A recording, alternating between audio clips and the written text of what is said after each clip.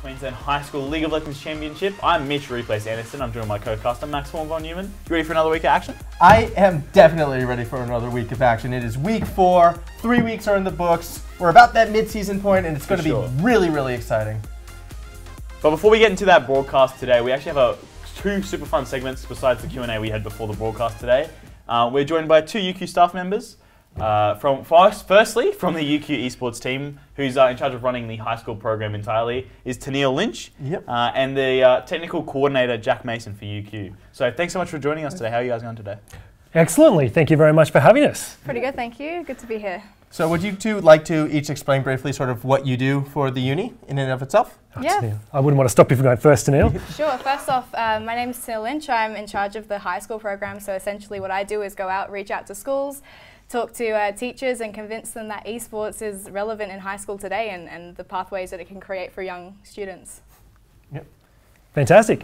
So my name is Jack Mason. I work with the Central IT department. We give the students the greatest hits such as things like wireless internet, all kinds of fun like that, different applications they engage with, and so we work closely with students to work out what kind of cool things we can provide to make their education better. Excellent. So, I mean, getting right into it, I suppose, we're all here because we're all kind of bits of geeks and nerds. We like our games, and all of those high schoolers out there, they need to relate. So what kind of games were you two playing back when you were in high school? Back in high school, I got internet connection when I was about 15. Before that, it was a lot of Tomb Raider and those games. But Call of Duty was my first multiplayer online, and I definitely had my fair share of that. And then it moved on to, in university, onto things like Dota 2 and those games. So.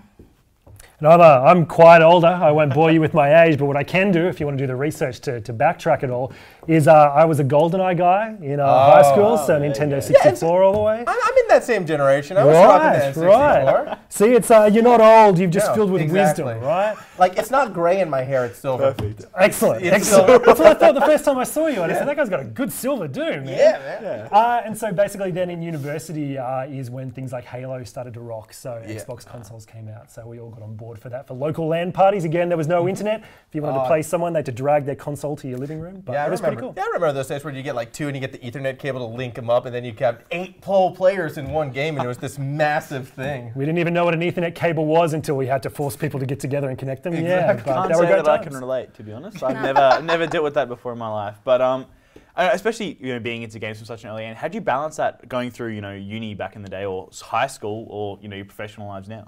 I had quite a busy schedule. I guess before high school, when I was a lot younger, my mum used to schedule gameplay and give me timings that I could play and couldn't. Yeah. If it went over that timing, she would pull the plug. Obviously, once I started playing competitive games online and she pulled the plug, I was like, no, there's people depending on me. But no, I think once I hit high school, I had a pretty set schedule. I always made sure I did some sort of exercise, usually every day. I used to love running, played a lot of soccer, and then gaming. If I was tired or not feeling it, I wouldn't push myself to play, but I would usually just limit it to a couple hours a night, maximum, after my homework, of course.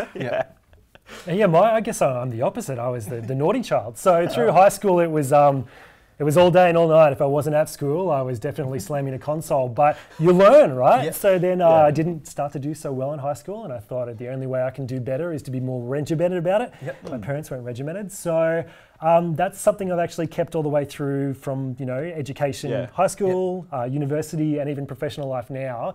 Is I put my own limit on myself. So basically, I've always been a weekend guy. It's a little different now. I play Street Fighter with a bunch of the Brisbane FGC people every Wednesday night, but that's like a little treat. But yeah, mostly just on the weekend. That's the way to balance it. Is that you got to, if you force yourself to do it that way, I think then life can be more stable. So you got to earn your treats. Yeah, and obviously that balance is very, very important, which kind of brings up the next question here. It's just like, well, why is that balance important? Why is it important to sort of make sure you have this mix of study in both the games, I suppose, and learning to get better, but also studying in school, pursuing your academic career, and then taking that career? Like, esports can become a career. Sorry if that's a bit disjointed, but I'm trying to guide this here. So yeah, no, I understand where you're coming from. So having a balanced schedule in high school, it's you want to be really good at a lot of things, not just great at one thing. I think that's particularly important when you're studying at school. You need to have that backup plan. You need to have always, you're focused on finishing high school, or if you want to go to university, you're focused on going to university and what you want to study. You don't need to know what you want to do, but you want to keep your options open. And if you are really interested in becoming joining esports in the career, it's not just about these days being a professional player or a content creator. You can go into the works of sound engineering, the broadcast guys who work on this. This is esports. You guys are journalists and commentators and casters. So I think having a healthy balance of skills and interests will actually open up the doors to you a lot later on. Yeah, look, I couldn't agree more. And so the word that many people use is pragmatic. And I think that the attitude that's great is to love something and definitely spend time on it. But over specializing day and night, trying to get really, really good at one game, hyper competitive, if you don't make the cut, that can be a big sacrifice. But there's a lot of fun to be had in general, right? So by all means pursue it, but pursue things around it which can make you even better, right? So communications degree or technology degrees, how could you make a game or get involved with mods for games? Basically follow your passion, but just only playing the game is a risky route. And that can lead to, instead of going home for 2 to 3 hours a night playing games by yourself, why don't you meet other people who enjoy the games that you play and learn how to develop social skills even? Because social skills will take you so far after school. You have no idea. Interviews and just face-to-face stuff like this. And you'll learn some of the best smack talking face-to-face. You can carry that online. Of course. But you'll learn the best smack talking face-to-face. I mean, it definitely gets easier as well to balance that as you get more autonomy as you work forward and grow up. Of course, in high school, it's very busy all the time. You've got 6 hours of commitment at school and then another 2 or 3 doing homework. And then, once you get into university, you come here to UQ, you start to, get a lot more free time, or not free time, but more control over when you spend your time. So it's easier to balance what kind of things you want to do. Yes. That's right. So with that, I'd like to thank you each so much for coming here and giving a little talk and answering some of our questions. Unfortunately, it might be time to ask you to go because we have some high school league right around the corner. It's going to be good. Thank you very much, gentlemen. You're doing excellent work. Congratulations to everyone. Tear it up. Love that. I was going to do it. I was going to do the joining thing. Give us some time to have a quick interview with Formal and I. Thanks for joining us today, Corporal. Pretty fortuitous that you came here checking out the UQU esports room. How are you doing today? Yeah, I'm doing pretty well. I just came here because I wanted to just come meet my friends, and then they showed me the esports room, and it's pretty cool. Nice. So great to have you here. Our first question for you today is, what is it like being in that team environment and living with other people coming straight out of high school? It's really quite a different experience. You have to learn how to live independently and learn all these things like laundry and cooking, which is just really, it's crazy stuff. And then with that, you have to help your teammates get better. You have to get better yourself, and it's quite stressful, but I think it's worth it. It's like going to high school, but you only meet your friend group every day. Well, I feel like, laundry and cooking, that's not necessarily just a team environment. Isn't that just a life skill, really? Yeah, but everyone has to contribute, Yeah, so of course. You can't slack off. Oh, you can't just make the person who fed last game just do all the dishes or something? No. I mean, it'd be the best of both worlds. You motivate them to play better, right? Moving on from that as well, as you know, we're having our Queensland High School League. So there's this whole tournament going on. We're in the middle of it. It's week 4 now. As a professional player, do you have any advice or anything to give to these high schoolers who are, coming together? Some of them, it's their first tournament. Some of them have been playing for years. How can they start to evolve and grow as a team? I think, first of all, when I was playing during grade 12, I just made sure that I had a backup plan. So passing was first on my agenda. I had to pass, and then once I'd gotten that down, I just, any free time I had, I was just spending watching VODs or playing the game and just, I see how it went. And then I had an opportunity where I went to Origin for Queensland, and then I just got picked up. So I think it's just you just try your hardest, and then you'll get noticed if you work hard. Going back to when you're selected by the Dire Wolves and you're moving into the OPL, that was a big moment. Was it more excitement? Was it relief? Was it here's this opportunity, I made it, or motivation, time to go out there and prove myself? I think as soon as I got announced, I was just filled with motivation. I felt like I had my chance to prove myself, and it just gave me everything I needed. This was what I wanted to do, and yeah, it just filled me with motivation. And I mean, going back towards your season this year, obviously it's been a bit of a struggle, but for teams obviously in this competition who are not having the most success immediately, how did you guys kind of work through and keep your mental state going out throughout the season to kind of get better as the season evolved? I think we were playing this season for improvement, so the fact that we were improving week to week just made everything more bearable, because we knew that as long as we try our best and get better and better, then the results aren't as important as they should be, like for a single split. Exactly. Because this is our first split, and we just need to play for improvement. So moving for summer, you're going to look to take out the OPL and make it to Worlds. Yeah, that's the goal. Okay, bringing it back a little bit though, just within the team environment itself as well, like how, because as an individual, obviously, you try hard, you study both in high school and the game itself, learn all you can, but then how can you learn as a team? Like, are there any techniques that you have come to implement? I think as a team, you have to learn that people are just different to each other. Like, you have to solve all your differences, and I think most teams are held back when you aren't able to say what's on your mind. So I think a free, friendly environment is what you're aiming for. Well, again, I'd just like to thank Corporal for joining us on the desk today. And once again, we'll be cutting back to the studio just after this bit. Yeah, so thank you very much for those quick words of encouragement. Real quick, Maroochydore versus Craigslea. Any prediction, knowing probably nothing about these teams? Craigslea sounds better. Craigslea, all right, you heard it from Corporal. Pro opinion, Craigslea is going to be the favorites coming into this one. We'll be right back with you. Thank you. Thank you. There you go, good stuff. And we're back. That was a really fun interview we had with Corporal earlier today from the Direwolves. What's kind of impressive is he's someone who's only 17 years old, fresh out of high school, and is already playing League of Legends at a competitive level. Just like the kids that are competing in these competitions. Well, today obviously only came out this year, so for him it was a little bit late. But it's great opportunities for anyone who wants to go into professional gaming. Coming out of that interview. Exactly, it's like good to get into the mindset, good to see where they're at, and sort of the attitude you need to have, understanding that this is a career path that you might want, but also have backups. Yeah, exactly. Also, for sure. Make sure you focus on the study, focus on passing, like he kind of said, and always looking to move forward and improve. Yeah.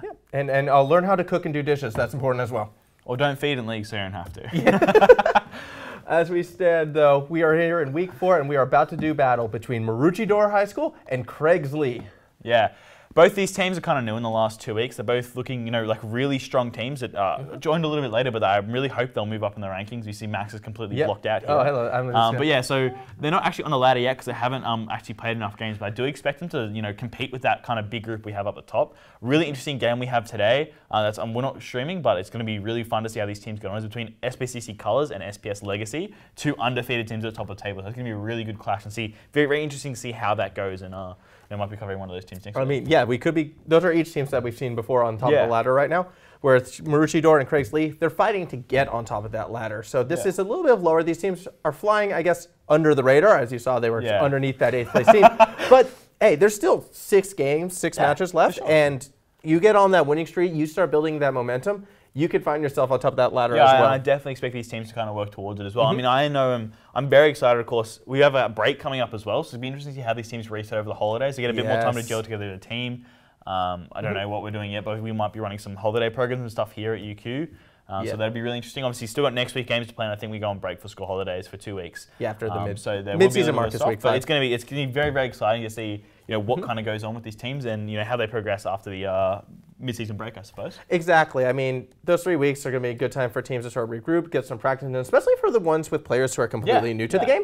It's a chance for them to actually catch up, I feel, and get to that level that they might need to be more competitive in the second half of the split. As well as those teams in the first half of the split to, keep working on this team synergy, keep fixing those little problems. And hey, as I said, we're looking to be running workshops here at the University of Queensland. So please, maybe. Don't know yet. Don't lock it in, but don't lock it in. But keep your eyes on the website for more information, because that's where you will find it. And if it does go through, which we are hoping it does, then you can come pick up some tips and tricks and learning about all that. Good stuff. Yeah. As we are going to, I think it's time to go over these team compositions. Yeah, of course. So I mean, both our teams today. Obviously new, I think, some players to highlight are the mid laners for Maroochydore. I think he's, planning on playing their 80 carry as well is really nice. And I think Craigslea High School have a really good team across the board. They have a very even spread about the gold, high silver, low gold elo. So it's going to be a very competitive game and see if, the 2 or 3 really good players on Maroochydore can compete with this entire team of consistently decent players. As we take a look at Maroochydore High School just now, in the top lane, it'll be TajMcintosh, LeagueOfLegoz in the jungle, BobbyShmurdaVEVO in the mid lane, Boofycrackers, my favorite name, on AD carry, and Snoopy playing support. Yeah, and their opponents today on the red side, Craigslea State High School, rocking up in the top lane, the Vlaxten, in the jungle, puas, in the mid lane, ZaHo, in the bot lane, pulungiiboi, pulungiiboi, and in the support, rolling up the roster is lemester. Yes. Bit of tongue twisters in those Some names. tongue twisters. Yeah, it's going to make my job fun today.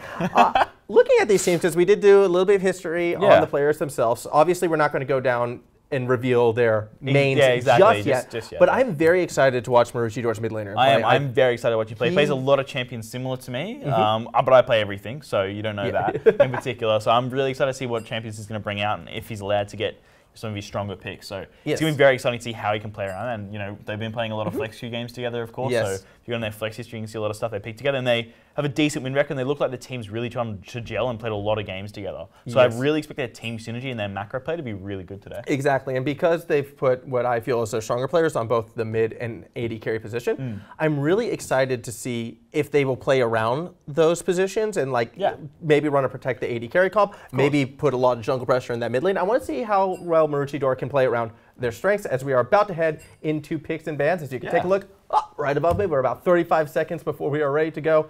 Final thoughts before coming into this one. I mean, you know, given that we've just had 9.6, kind of halfway through the patch now, we only have one, you know, the next broadcast is going to be the brand new patch and then a review of it. I think Silas is one of those champions I really want to see today. Super easy to play. I've been playing a bit of Silas myself, starting to pick him up. He's super fun to play and just really, really strong as well in both that jungle top and mid lane role. Better in the solo lanes, but as a jungler functions really well as well. Got the E to kind of get really good game gap control. Closer. It's easy skill shot to land as well. He's very, very strong champion. So I expect him to either get banned out or picked if the players are up to it. Obviously, they haven't played to practice it. It's always 100% better to stick with what you know and know what it is. As we're about to draft. Yeah, we should be jumping into our draft right now. Just real quickly before we're going into there, you want to see Silas. I'm excited to see Jarvan. We'll see if either of them come up as we are about to go. Who will Maroochydore ban first? Look, I expect him to ban out, I don't know, just those strong priority picks. I think I want to get a good matchup for their top laner, Taj, since he up there himself is like one of the lowest rated players on the team. So I think securing Taj a decent matchup where you can just go even and let the mid lane, bot lane carry is really important. Well, they're going to get rid of that Silas. You talked up the Silas, and there he goes. He's just so strong right now. He's super easy to play. His pass is really strong. He gets really good buffs with his Q damage as well, and his W heal is ridiculous as well. So quite a strong champion. Ornn. Jumping the ban Ornn, a bit of a surprise to see Ornn get banned. He hasn't been played much this tournament. However, he is someone who I feel as a tank is very, very strong. He supplies, you know, good team fight potential, and he doesn't have to back Pantheon the next ban. Yeah, Pantheon, one of the one-trick junglers for Snowpass, so one of those champions who is very strong right now in the jungle role. Good early game tempo and early game jungling, so good to see him get banned out of the way. As well as Rengar is another one of those aggressive junglers who is normally a high mechanical skill cap jungle, but seeing him taken away, you know, he's one of those junglers. He can take over the game. He can pop the damage potentials. Obviously, Craigslea don't want to deal with that. Trinimir, the next ban, that seems an oddly specific ban. Yeah, Trinimir, one of those champions, especially in a low elo game like this, can kind of run away with it. And you see Zoe banned out as well. Big rip. You're kicking yourself a bit for that one. Yeah, but if you don't know, Bobby's actually is like a Zoe one trick. Pretty much, is like his main champion. He's been playing so well on that pick in his match history. He looks very, very strong. So to see that get banned out is quite saying. The Sion up is I like Sion. I like Sion on Taj. As we identified before, Taj is one of those players who might struggle a bit. He's considered one of the lower elo players on the Maroochydore side. Sion is a nice, safe pick. All you have to do is sit there and farm, try your best not to die, and you're going to become relevant in the late game. That said, Darius is a super strong pick into Sion, and the Vlaxten will lock it in for Craigslea. Yeah, he's definitely going to have to try to win that matchup very hard. Oh, I don't like that. You don't like the Ezreal? No, I mean, Ezreal, this patch got nerfed super hard when they got rid of the double tier build. So Ezreal is not one of those champions you can't take in lane and be safe and poke and just scale at 2 items anyways. The fact he's got no double tier means he's not getting as much damage out of that mirror mana, and he has to go full AD now as well. I mean, you can still kind of go for that Gunblade if you want to spice it up, but it's going to go back to the Blade of the Ruined King traditional full AD build, which isn't as strong as it used to be, and I think there are much better AD carries available in the meta compared to the Ezreal. I like this. League of Legos locking in the Amumu. It's another simple jungler. Sound like Sion, easy to play, strong gank potential.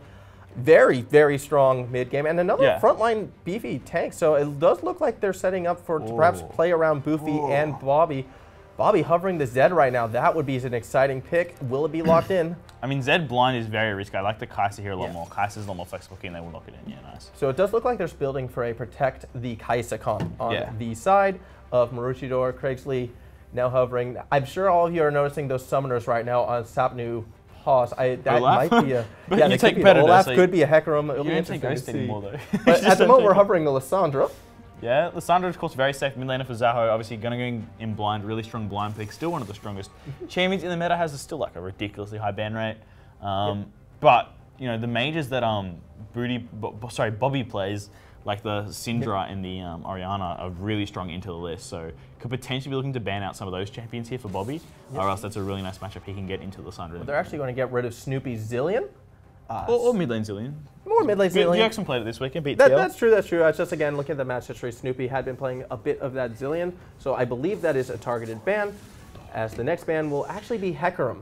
So Hecarim off the board for Sapnu. Yep, they probably saw the Ghost in the Summoners and went, no, you're not getting any Hecarim, even though you don't take Ghost in the jungle on anything anymore because of the Predator rune. I don't know how much we can learn Maybe from because this. he's Skarner, actually, because Skarner's still really strong after he got the Crystal Scepter buffs. Well, we're not going to be seeing Akali. I don't think we should be expecting much out of these summoners, because if you take a look as well, Bobby currently has Smite, and I doubt we're going to be seeing that Smite in the mid lane. This is why you don't scout summoners ahead of time. You can't see him in Big Ben anyways. Yeah, true. Summoners, but yeah. I mean, I do like the, the Akali ban I'm not too sure about. Since you know that Sion's locked in, it's very likely this Sion is going to go onto the top side. And Lissandra is a hard counter pick to the Akali. So I think living it up is actually okay. Or Leona, though, is a very nice ban. I do like that. Yeah, Lemester not going to be able to play Leona. It would have been a good pick for them because it's some gap close, it's some initiate. If you can get that onto the Kai'Sa that they're trying to protect, it's easier to shut her down. However, not available this time, although Alistar's still up.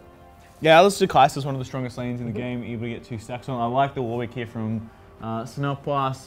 It's very easy to play. Oh! Of course that would get a reaction out of Definitely not. Surely they don't pick Aurelion. No, there's the Syndra. That makes more sense. The Syndra will be locked in for Play Bobby. with my heartstrings, boy. I mean, Lulu's decent here. That's definitely a hard protect comp. A 2-carry hard protect comp. Mumi Sion in the front line there. Obviously, Syndra in the mid lane into Lissandra is a very strong matchup as well. Braum Ezreal's a decent matchup. Yeah. But I don't know, Ezreal's just not strong enough to punish the Kai'Sa really in any of these lanes. Yeah, I think the positioning from pulungiiboi, if he is on that Ezreal, is going to have to be very, very critical, as well from lemester in order to protect that Ezreal, in order to get sustained poken. Yeah. On that Kai'Sa, I feel like Boofycrackers should be able to play it safe. Please don't take Ghost on Warwick. You have your W, you have a free Ghost. I beg you don't take Ghost on Warwick. I think we're going to be seeing a Ghost Warwick. I'm excited. I'm excited for Speedy Wolf Boy. Let's bring out the Speedy Wolf. He's already Speedy Wolf. He's an ability that makes him go faster than the Ghost. And he's going to go out there and he's going to build Yomus. He's going to get a righteous glory, and he's just going to ult from halfway across the map. Exactly. I mean, I have done an ultimate from the blue buff to the enemy Nexus, which was pretty fun. Oh yeah. On full movement speed Warwick, that was fun. That would be. I went in practice to 3 Krella Drakes. You got the Elder Dragon as well, and just phew. Well, hey, if Sapnu can pull that off, then it makes it all worth it, right? That's what he needs to do. I mean, I suppose so. That said, though, when looking at these team comps, Maroochydore has definitely played the more straightforward team comp here. It's a protect the Kai'Sa comp. You have Peel. You have a little bit of dive if Syndra can hit those stuns. Obviously, Snoopy has the ultimate reserved purely for Boofycrackers and no one else. Whereas Craigsley's team composition is a bit trickier, I feel, to play. I think there's a very clear win condition. They've got the Kai'Sa, the mid laner, the 2 carries. They've got all the tanks that can sit in front of them, and then Lulu, of course, to buff up the Kai'Sa as well. Very similar play. I mean, the only issue you can see with the comp is not. I mean, I guess like the Mumu is very hard engaged, and it's easy to stack up the Kai'Sa plasma. So that's really, really good. Depends how good the Syndra is as well. If she can land a multi-man stun, that's a lot of plasma stacks for the Kai'Sa to jump to. I think that comp in general is much better, much easier to play versus the Darius comp, which is kind of a bit. There's this not that same win condition. No flash on the jungler either means the Warwick doesn't have as many. Like you don't really have any engage, pure forms of engage on the side of Craigsley. They don't have the flash in with the fear from the Warwick. They don't have anything except the ultimate. Or the Lissandra can't really go in by herself either. Obviously she can when she has the ultimate up, but that's very cooldown reliant as well. I feel like Craigsley is really going to have to play sort of a guerrilla warfare style because I do like Darius and Sion. I think that's going to pressure that top lane. And that could disrupt what Maroochydore wants to do. As well as the fact that they can, like if we start seeing skirmishes, that's going to be very much in Craigsley's favor as well. So if they can get those deep wards in there, get the picks before Maroochydore can start grouping and maybe build a snowball. Don't put Maroochydore in a position where they can feel like they could start to group as 5 and start pushing that. Then Craigsley has a serious chance because Craigsley pretty much have to win before the 25-minute mark. Before the Sion gets to, once the Sion gets his items and he can't be killed by Darius anymore, it's pretty much game over from there because that makes the Darius pick irrelevant. Darius is really bad at engaging if he doesn't have his flash up. He's also taken, I think he's taken Ignite as well. On the top side. So it's, I mean, the way they have to win is Warwick has to hard camp top lane. They have to put this Scion behind enough that Darius can get a lead, push it to a different lane, and win through that way. Because you can't just win through Darius split push alone, because he just gets outscaled and outmuscled. Exactly. I feel like, and carrying on from that too, if they can get their mid laner ahead as well, get Lissandra to start harassing the Amumu in his own jungle as well. I think that's very difficult to do though, just because of the way that Warwick wins the jungle matchup, because Warwick's one of the strongest junglers early with press the attack. The Ghost is kind of like just weakens his champion as a whole. It doesn't mean you can't get in as much.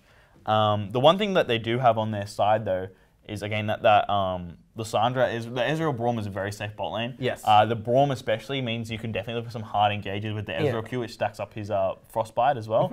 So you can definitely look to get some kills through that lane. If you can lock down the Lulu, stun her up, she can't get the any abilities onto the Kai'Sa, could potentially look for something down the bot lane before the Kai'Sa gets scaling.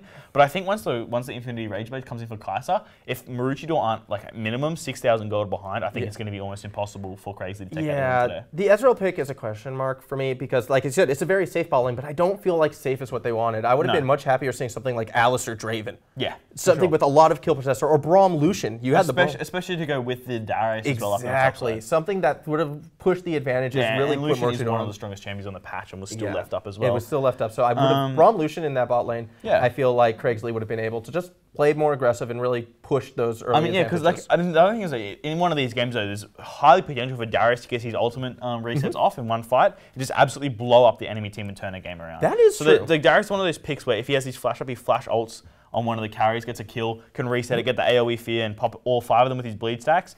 Could potentially take out the entire team and really turn the game around. But I just think Maroochidore's comp's so much easier to execute, and I have faith in these 2 platinum carries for Maroochydore that the Syndra and the Kai'Sa can position well enough to be able to take out this entire game. And also they have a very favorable matchup in the mid lane with the Syndra Lissandra. He has the best username in the game, and the game is going to be in his hands. Boofycrackers.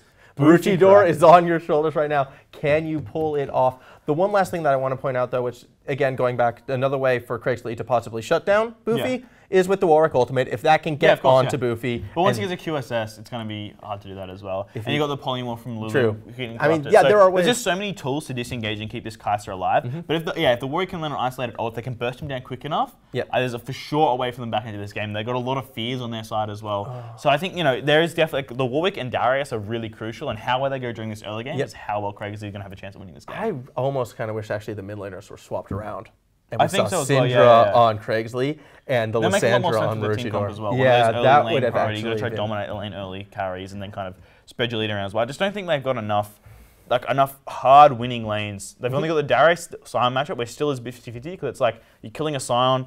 At some point he's going to get 2 items, at some point he's going to get some armor, and at some point he's going to become unkillable, and at that point what do you do with your lead when you can only abuse one character when your other lanes are falling behind? Exactly. It's just, Maroochydore, it's all on Boofy, but if Boofy goes down though, like even if that front line is not going to die, it's not going to be doing much. You got a Syndra there as well, it's going to one-shot. Yeah, Syndra, and if you full AP Amumu, grenade Amumu. We could see it as we are loading into the Rift. Here we go. Once again, it's Maroochydore on the blue side, Craigsley on the red side. Week 4 of the Queensland League of Legends High School League here at the University of Queensland. And off we go. Champions running out of the fountain. Items are bought.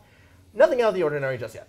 No, everything's got items, which is good. It's a positive to the improvement from last week. We've got all items. We've got support items on the supports as well. So that's great to see from everybody involved. Warwick's got his Rejuve bead, which I like to see. It's myself. My most played jungler is actually Warwick as well. So I'm quite familiar with the Warwick. Oh, he did take Flash as well, thank God. Okay, yeah. Okay, there's a spectator bug. Okay, never mind. Disregard all the ghost things. They've got really decent engagement with the Warwick Flash. It means he can get ahead early. I want to see him maybe even start at the enemy blue buff and look to just vertical jungle here, take control of that top side matchup, because the bot side matchup with Ezreal Braum is kind of irrelevant. There's nothing that the Kai'Sa Lulu can really do in that lane, and as the Warwick, all you want to do is focus around this top side and get your Darius really far ahead. So if you force the vertical jungling, it means that Amumu is going to be forced to stick around this bot side. Of course, that means that Ezreal and Braum are in danger, but they're a very safe lane, both with dashes back to each other. So if one of them gets caught out with Flash, there's no way either of them can die, unless of course they waste their cooldowns, but that's a story for another time. I definitely think Warwick wants to start blue buff here, or at least start at his red and force the Amumu into early vertical jungling. I think if they jungle horizontally here, it's going to be much more difficult to get into a pause. Yeah, so we come into a pause.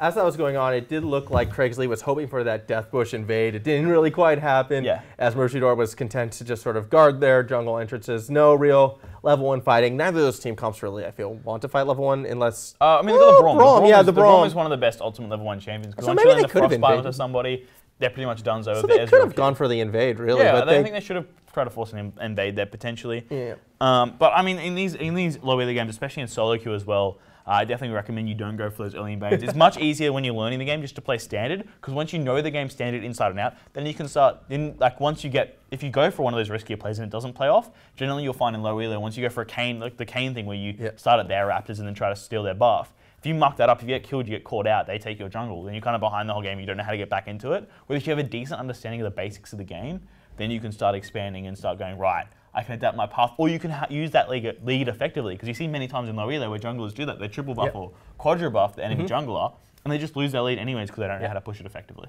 Can I make a counterpoint though to that whole thing? Invading is fun.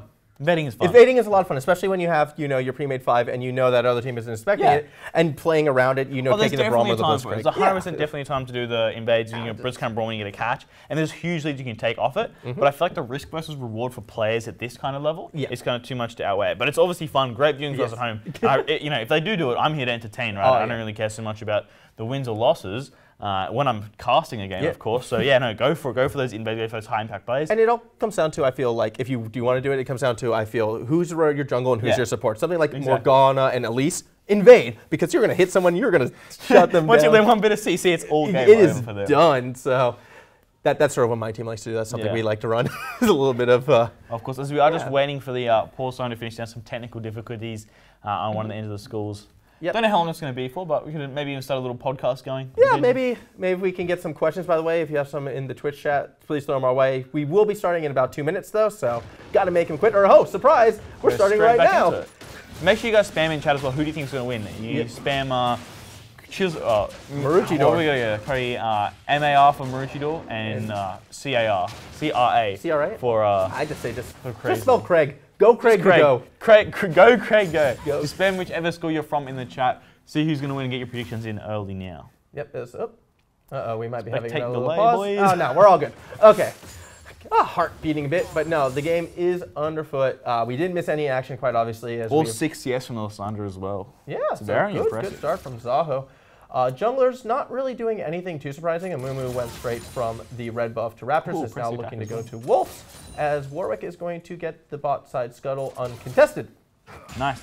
I mean, I do definitely think the Amumu can't contest the Warwick early. He's got press the attack. He's got the fear as well. So it's very hard for the Amumu to come and contest that with only his stun, and obviously Lysandra has priority as well. One thing I do want to draw attention to was a couple things. The rune choices. Number one, there's this new build coming out of the Orianas and Syndras in Korea where you take the Phase Rush versus instead of the Electrocute or Airy. It just means once you land your 3 abilities and autos, it gives you that extra movement speed to either escape a gank or chase an opponent down, especially when you're one of these more mobile mages such as Lysandra. That extra bit of movement speed is almost invaluable. LeagueOfLegoz falling very low when he's clearing. He does not have Smite at the moment, so... He needs a Scuttle Crab. He needs to get that Scuttle Crab now, or he's going to fall massively behind. No, so Warwick going for a gank on the bot side. Yeah, Snapupas was kind of roaming down to the bot. There wasn't really anything there for him, and actually that's going to put poor Sapnu behind a bit because... Yeah, I mean, maybe should looking to invade the you can see, he knows Warwick's hard bot side. He could definitely clear out that camp before he got there. Obviously a bit low on health, but... Yeah, I don't think he's going to want to risk it being low on health. I just really want to see this Warwick pass to top side, try to get this Darius ahead in that lane. Exactly. Well, if he's going top side now, he's going to actually skip Wolves entirely to start working. I believe he's going straight not killing his own kind. That'd be cannibalism. Does he eat them? Yeah, what do you mean? His Q is called Jaws of Zorn or something. That's an uncomfortable thought. Mr. Vlaxation kind of starting to pull ahead in that top lane as we expected. Darius, obviously, the favorable matchup in there, has a solid 4 CS lead at the moment. Mid lane going even, bot lane going even, so what we've expected to start. Moon was actually back on the bot side now. I'm a little surprised by that. Didn't go for that Scuttlebug on the top half of the map, which means Warwick should be able to get double Scuttle. Which is huge for the Warwick and a big mistake there from the Moon, obviously.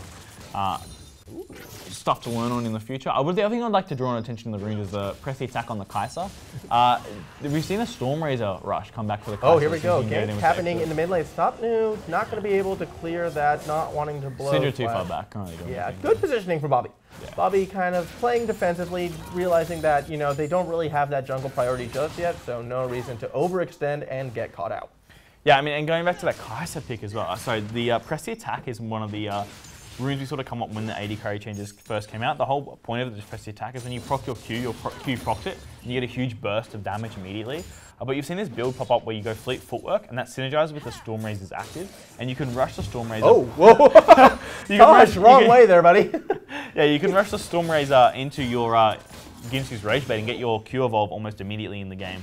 Super quick getting into Oh, here we go. Vantage does not connect onto ZaHo, but it might not matter as there's serious damage there, but nope, able to claw his way to safety. ZaHo will be fine. Yeah. As that was going on as well, something I've kind of noticed happening in the bot lane, pulungiiboi is actually playing very aggressive. He's been on the other side of the minion camps quite a bit, yet isn't really getting a huge CS lead as a result. In fact, they're still kind of shoved in. Yeah, I mean, with the Q, it makes it a little bit harder to CS. Sometimes with the Ezreal, you might not know to calculate damage correctly since you got that little bit of a nerf. Obviously, you got Klepto as well, so you will be starting to accrue a passive gold lead there. The Kai'Sa shoving them in, interestingly enough, obviously double range into melee. Yep. And Ezreal, of course, not having as much wave clear as the Kai'Sa. So it means Kai'Sa will have control over that lane early, but you know, once the Ezreal starts to get his first item, before the Kai'Sa can get their rage, but it's going to be very dangerous for him. Also, like, I'm very impressed right now with where Taj's positioning. He's been able to freeze his wave quite successfully right where he wants it to be. Yeah. Yep. I mean, the Sion here is super safe, obviously knowing that their biggest threat is the Darius. And on the bot side, it doesn't really matter how far, you know, as long as the Kai'Sa can kind of stay relevant. Like the second, as I said, like the second this Kai'Sa gets her 2 items, the second the Sion gets their 2 items, Sion's going to be unkillable. Kai'Sa's going to kill everything, and it's going to be very hard for Craigslea with no real hard forms of engage to kind of force a team fight and push their early lead they've got through this team comp. pulungiiboi, again, stepping up aggressive, trying to get some poke down on the Boofycrackers, not quite connecting, not quite getting the damage that they want.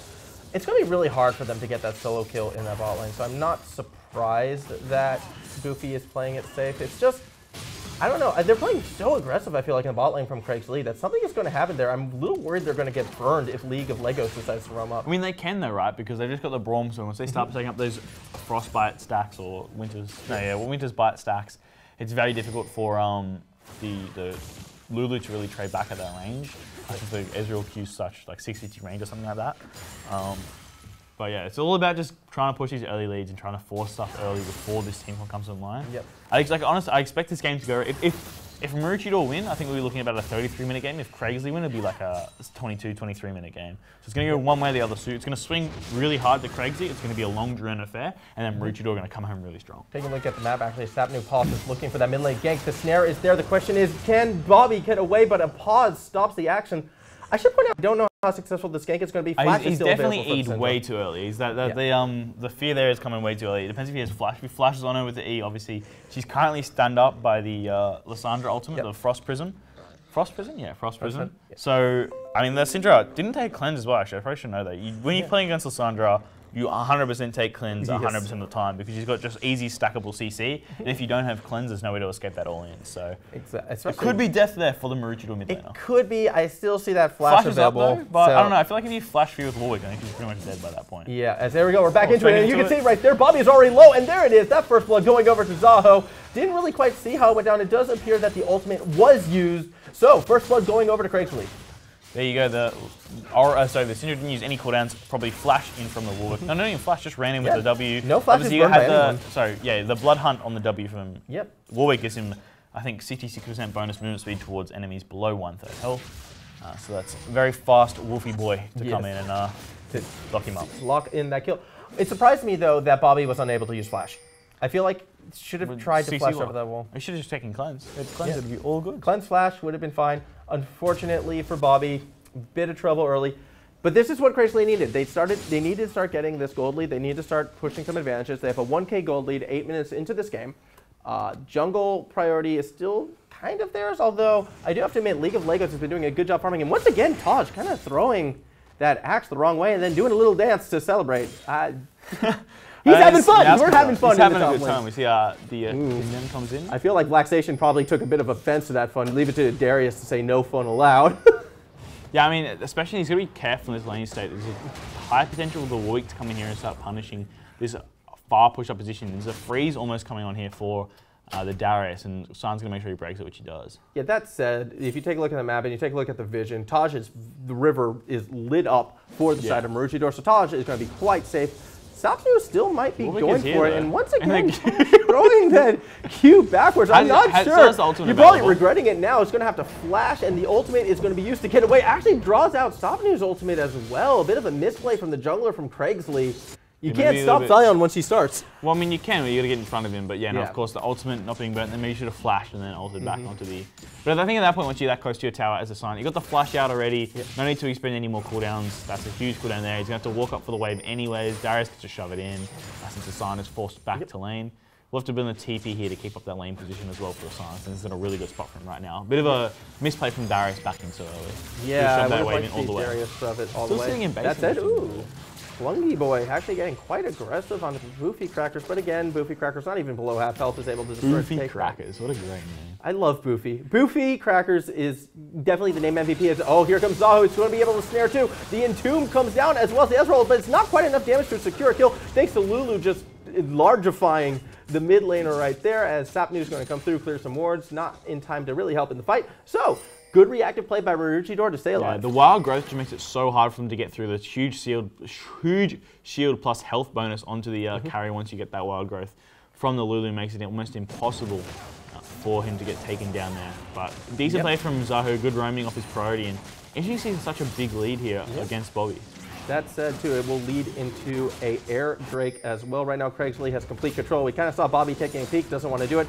And Taj, I think, has decided to stop sort of having fun in that lane, is trying to use his Q more effectively going forwards this time. Yeah, pointing the Q at the enemy champion, that's a good place to start. Don't hit it away from anything. You want to at least hit something when you channel that ability. Exactly. That said, his wave is now going to be pushing actually into the Vlaxten, which a bit of a surprise, especially when he's down CS. You don't really want that. I'm sure Taj would rather have that wave frozen in front of his own tower. Most definitely. He wants to sit back, try not to die to this Darius, and I think it's a very nice controlled game from both these sides. They're both playing, Maroochydore definitely LeagueOfLegoz connects with the bandage toss as well as the curse of the sad mummy comes down, stunned against the wall. There you go. Finally, Maroochydore gets on the board. BobbyShmurdaVEVO picking up that kill. Yeah, the Winter's Claw from the Lissandra that came out a little bit too early. You're rooted and then you're been altered by the Amu there, so you can't really move at all. You're just going to sit there and wait. Boofy could be in a bit of trouble. It'll be interesting. Braum deciding not to use that Wild ultimate Growth because it was on back up, cooldown. though. Wild Growth is up. Braum's ultimate was down, so Lemester couldn't really follow up quite as well as he'd like. That said, it does force Boofycrackers out of lane, and here comes Sapnu. Pause, looking for something cheeky here. Not going to be able to find it, but the arcane shot does connect! Oh, that is very unfortunate for Maroochydore as pulungiiboi picking up his first kill of the game. It's a huge mistake from the Kai'Sa backing there, but that's a really nice punish there from the Ezreal using the arcane. Yeah, arcane blast. It's arcane blast? No, it's I had it. You just made me lose it. I just threw you off. My apologies. It's fine. Anyways, the True Shot Barrage. True Shot Barrage came out and was able to take it down. There we go. There it is. It's Relaxation, forcing out the ultimate. Unstoppable Onslaught from the Scion as well. Knowing all the ability names, let's go. Cast an easy clap. QWER. He has his Q, his W, his ER, and that's his Control 3 going off there. Yeah, yeah. At the moment. Another important ability. Yeah, Control 3, yeah. As ZaHo and Bobby again kind of poking at each other. A lot of camera actually going for the top side as Sapnu Pause once again looking to possibly gank this mid lane with 30 gold on the jungle. Oh, nice cancel there from. Yeah. Well, this is looking very dangerous. No ultimate available either. No, so 5 stacks of bleed. Escape. And the flash forward, he's going to go for that ultimate. The question is, will it be enough? But no, it is not. As we cut back to the mid lane, ultimate suppresses Bobby. He's going to flash an Entomb on himself. But ZaHo is there to help get the kill as well. In the top lane, it did appear as if Vlaxten was able to bring down TajMcintosh as well. So we are now 4 kills up for the side of Craigslea. Yeah, you know, the big fight up in the top side, and the Syndra, they got caught by the Warwick into the Lissandra ult. No cleanse on him again, so he instantly goes down. Big mistake not taking that Summoner Spell. That would have saved his life twice. And this is the start that Craigslea was almost certainly looking for. They're playing the more snowbally comp. They don't want to get to that late game. They need to start getting kills and get them fast. Build that gold lead as fast as possible. 4 kills up at 13 minutes. Well, 3 kills up at 13 minutes. 4 kills altogether. It's a good start. Big lead on the Ezreal as well here in the bot side, which is really what you needed, especially since he's a lot weaker now. He's still a decent champion. He still does a lot of strong damage and poke. If you're good with a champion, you can land those Essence Fluxes and the Arcane Missiles. It looks like he's going to be going Mana Moon into Trinity Force, I reckon. So that could be Iceborne, so it's Ultimate actually going down. Yeah. Oh, Ultimate actually knocking Boofycrackers up, but the Wild Growth is there to keep this is Kaisa alive. Boofycrackers throwing a little bit of a Void Seeker back, saying, that was annoying, I don't like you. Still sticking around quite low. Yeah, just surviving in that lane again from the Kaisa. Just wants to sit back, get those items, get to her IE, and then start popping off. Misses the cannon as well, that's a real feels bad name. Not a good moment there, as Luffy is really playing it risky right now. Fortunately, though, Sapnu pause is on the top side of the map, so I doubt we're going to see a dive really as Vlaxten once again going to work on Mr. TajMcintosh. It worked the first time. Can it work the second time? No flash to help Vlaxten out, though, which means Taj should walk away safely. That is one of the problems with the Darius. Of course, no phase rush on him, the Conqueror, looking for that tank trading build. As you should against the Sion, means that once he walks away from you, it's very hard to keep on him and stick on them as the Darius. But I feel like Vlaxten has one lane already, though. He doesn't really need too much more. He's already very 35 farm up. Taj once again aiming the wrong direction. And yeah, so you're 35 CS up, you're a kill up. This is the position Darius wants to be. Any other extra kill at that stage, I feel, is just like another cherry on top. Yeah, I think so. I mean, the Darius is very far ahead, about 30 CS up that lane. CS lead almost across the board here for Craigslea, which is really nice to see, especially in this bot side here. It means pretty much every K of gold they're up gives them an extra minute of time where they can potentially take out the game before Maroochydore have the chance to come online. That said, though, the one place where I feel the gold is actually in favor of Maroochydore is a bit of surprise. LeagueOfLegoz has just been hard farming, it feels. Sapnu Pause has been trying to make the plays. Not all of them have been successful, so jungle going actually quite even. I mean, I think the Amumu's been doing quite a bit as well. So you got the Akil in the mid lane for the Syndra. I do think the Amumu is definitely much further ahead in tempo of this Warwick. I think that's mostly because Warwick's pathing early was quite poor. Bandage toss not connecting there, but it looks like LeagueOfLegoz is going to go for it regardless. It was ensnared for a bit, but ZaHo's going to have to use the claw to get away over to safety. Sapnu Pause was there to provide help, but Winter's Bite just missing. BobbyCrackers has been that so low. Is huge. A timeful polymorph, though, is able to keep Boofy alive. And the True Shot Barrage just going wide as well from the Ezreal. Going to get those skill shot accuracy up, boy. And the Kaisa survives once again. Oh, ZaHo could be in trouble. LeagueOfLegoz on the back is actually going to chase the claw. Doesn't want to let ZaHo escape. That is on cooldown, but the bandage toss, but it doesn't matter. The stun there we go. BobbyShmurdaVEVO picking up his second kill of the game. Just dumping his unleashed power all over Lissandra's face. Absolutely just going, here are my balls, take them to your face.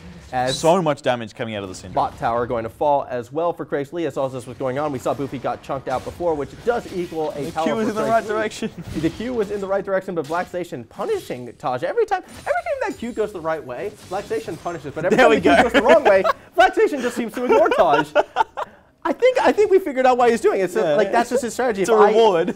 Yeah, it's a reward for aiming. I'll give you a nice high five with my axe to the face because you landed your Q the right direction. He's like, I like your axe, but mine's bigger and does more damage. Sapnu looking to get a bit of the dragon vision right there with the Scuttle Bug. Air Drake, the next dragon. Obviously, Craigslea is going to want that. They're going to want as many dragons as possible. Try to keep that away from Maroochydore to maybe mitigate the late game should it come to that. Not to mention, hey, more movement speed equals easier to get those picks in the jungle. I would like to start seeing some deep wards come out of Craigslea. Yeah, for sure. They want to start taking this advantage they've got in the bot side, which is really what we highlighted. They need to get an advantage in more than just the top lane. So I think there's a big potential here to come and take these skirmishes during the mid game while Lissandra is really, really strong. And potentially look to take out Maroochydore. Well, they do intend to be getting that Cloud Drake at the moment. As you can see, the team is converging on it. pulungiiboi getting started. I also want to see Vlaxten get that top tower down. Like, he can do that now, and it will just really help enable Sapnu to start getting in those, like, deep play potential. I suppose so, but the top lane is just one of those objectives that's very weird. Most of the towers on the top lane don't really give you any macro. Aggressive play from ZaHo, actually. Kind of putting himself in a bit of trouble. Ultimate coming down, but here's just LeagueOfLegoz. Oh, the bandage toss doesn't even hit a minion, however, so no chance for a re-engage, as no one will fall this time. That is all of Lissandra's cooldowns burnt, along with the flash as well. So huge investment from Lissandra for no real gain. And that's a big benefit there from Maroochydore, who's still trying to come back into this game. Flash on Bobby still available. Flash on LeagueOfLegoz still available, as pulungiiboi is actually going quite aggressive. BobbyCrackers was in front of the support, but no, Snoopy is the only one who takes the brunt of Brawl, and they can't seem to decide what target they want. In the end, they settle for Snoopy, and Snoopy will fall. BobbyCrackers should go next. It is a double kill for pulungiiboi, and a huge advantage for Craigslea. So much damage coming out of that Brawl mod. You land the Frostbite down there. Ezreal just chunked out the Lulu. And then there you go, you know, no wild growth, no killer instinct out of the Kaisa either. Both of the characters holding onto their flash, and they'll go down to the duo. in the bot lane from Craigslea. Yeah, and you know what I was saying about like the top lane, how we want to bring this tower down? I want to see the lane swap. I want to throw pulungiiboi and lemester top. Start pushing those objectives. That would be the correct way, I feel, to do it. And they certainly can at this stage. I mean, I think they should actually throw the mid lane, force the Syndra into the side lane, because Syndra's one of those champions who really struggles when she's not in that mid lane. Like the Orianna, generally you'll play them if you're ahead on that side to get your bot lane into the top lane. But if they can move the Ezreal into mid, force the Syndra to a side lane, it's a huge advantage that Lissandra has as one of those champions that functions quite well into a side lane. Picking up this Rift Herald as well is really important to get that mid tower down. It's a very late Rift Herald, but it is not warded by Maroochydore, which means Craigslea should be able to pick this up quite easily. And yeah, that will help get that mid tower down. Maybe they'll use it top, but I do think it'd be smarter to use it in the mid lane. Oh, they did get spotted. BobbyShmurdaVEVO's going to step forward. Gets the stun. Will they have to steal the answer? No, because he's going for the kill instead. Vlaxten is 1 or 2 hours away from death, and down he goes. But that is Sapnu who has something to say about the target is Bobby, but the counter engage is there, and it's actually going to be Sapnu who falls next. Pulungiiboi trying to do what he can against LeagueOfLegoz, who's going to flash forward, drop the curse of Sad Mummy. The next target is actually ZaHo, who somehow stays alive from the Syndra stun. LeagueOfLegoz is on the run. Fortunately, Taj is there to try and slow that counter engage. Lemester throwing up that shield, blocking for Pulungiiboi. He's getting so much damage down onto Taj, who has to flash, but it's not going to be enough. Kill secured by Pulungiiboi, and in the end, that is Craigslea. They lose 2. They got the Rift Herald. They got 1 on return. I don't know. That was pretty even to me. How did Lissandra not go down there? Picked up the Rift Herald as well for the red side. It's a huge advantage to Craigslea. Even though 2v2 was really good from Maroochydore, who are behind, they've got an even trade. Don't get any shutdown, don't get any bounties. The Ezreal 4-0 on this pick with the Iceborne completed as well. Looking to build towards that Blade of the Ruin King next is absolutely humongous. But this Kai'Sa getting free time on the bot side as well to trying to catch up. Hasn't even finished that IE yet. And you know, this game is going to look closer and closer to get further on. And these team fights when both these comps come into their own. Exactly. At the start of the game, we did say, you know, skirmishes would probably favor Craigslea. That time, it did favor Craigslea, but it was very, very close, and that should light the Darius was like 1% HP. When it started because of the Rift Herald. So take that one with a grain of salt. And Pulungiiboi's positioning and playing behind lemester was spot on. Yeah, I'm really impressed with the Ezreal's play so far this game. I thought, you know, Ezreal's one of the champions. Obviously got nerfed quite heavily, and I think against Boofycrackers, he looks like a very good AD carry on paper when you look at his solo queue history. You know, I expect him to outclass the Pulungiiboi and lemester, but they really hold their own here in this lane. The Ezreal Braum lane, one of those very strong lanes, and Snoopy, of course, on the Lulu doesn't really offer anything until much later into the game. So they're definitely using that window they have for that advantage. Here we go. Sapnu might have been like going in a bit too cheap, or never mind. It's actually poor Bobby who's caught out of position. It has 3 members from Craigslea strong. Easy kill picked up, going over to ZaHo. I believe that is his 2nd of the game. Yes, it is. As we head back to the top side, it looks like Vlaxten is finally decided it is time to bring this tower down. He's going to ignore the damage, but maybe he shouldn't have, because LeagueOfLegoz is there. ZaHo coming up from behind, trying to make a save onto this Darius. A little bit of life steal comes back. Double snare, they're going for a bit of a wobble, but Vlaxten is so low, I don't think they can commit to this. LeagueOfLegoz is actually running for his life. Darius does fall, but LeagueOfLegoz still survive. Benstock throws him back in, and ZaHo is actually the one who falls. LeagueOfLegoz, how is he still alive? Finally, he falls. Braum able to help secure that kill. It's actually a double going over to Sapnu. Lot of deaths. I believe that was 2 aside for each team. So once again, they're going even in these fights, but the tower still stands. 3 down. Sorry. Oh, well, I mean, two in that little skirmish, but the mid lane was gone as well. I mean, ZaHo just getting caught there by the bandage shots just to the end when they take it down. So well from both these carries. Bobby chunked down to half just from one. Ezreal does so much damage. So much damage right now to this Kai'Sa. It's 2.5 items to half an item, basically. So, I mean, the Ezreal items are a lot cheaper, to be fair, but this Kai'Sa's just really struggling, super far behind and gone. She really needs to wait and catch up. Yeah, I mean, you got to farm where you can, what you can. I mean, I did say if you know, Maroochydore weren't 6k ahead, it was 6k behind, sorry, by the 20-minute mark, it's going to be so much more difficult for, you know, the red side to actually ever win this game. And Craigslea have done exactly what they need to do in the draft. They've executed this early in comp. They're super far ahead now, and just taking down the damage onto the Kai'Sa. Just chunking through everything. Yeah, Boofy's getting quite low, and here comes some help though, from the side of Bobby. The question is, will Ezreal go down before Boofy? And the answer is yes, because of the stun. Oh, the Syndra took it. Goes Mr. Plungy. Yeah, Syndra took the kill. Not quite who you wanted on. You'd rather that on Boofy. That said, to carry on the point you were just making, this is the part where the game actually will start to get difficult for Craigslea, because they got themselves in the position to win the game, but now they actually have to finish. And finishing is going to be difficult against Maroochydore, because they're going to be slowly getting more and more powerful the longer it takes for Craigslea to put this one away. It's going to be really important to play around this Baron Nashor correctly. If they can play around the Baron effectively, maybe get a kill, maybe get the Baron themselves and secure it, set up their split push in the side lane with the Darius that's going to be shredding this Scion, who's 40 CS ahead of, that's how they're going to win this game. If they can't execute around this Baron quickly and they stall out too long, and Maroochydore can get their items, it's looking like very dire situations for Craigslea and the high school overall. It's kind of why I'm actually kind of feeling like Maroochydore is not all doom and gloom right now. Like, they've already brought 1K back, so they're only down 5K when they were down 6K before that pick onto pulungiiboi. That said, it looks like they're going to lose their 3rd Cloud Drake, so 3 Cloud Drakes going over to Craigslea. Very zoomy Warwick boy. Yeah, very zoomy. Oh, if only he still had his Ghost. Righteous glory in the Yomu's Ghost play. Yeah, I mean, this was the game for it. A red buff is going to be going over to Boofy, so they are giving it to... Has finished his IE as well. Got the Q upgrade as well with the pickaxe picked up. We'll be looking to finish off the E upgrade as well once he finishes the attack speed item thing. So, yes? Attack speed item thing, leave me alone. the Zeal item, whichever Zeal item Boofy decides No, I mean the recurve bow. Oh, recurve That's bow. what I meant. But then I realized, oh, actually what? 35% from boots, recurve bow gives you 40?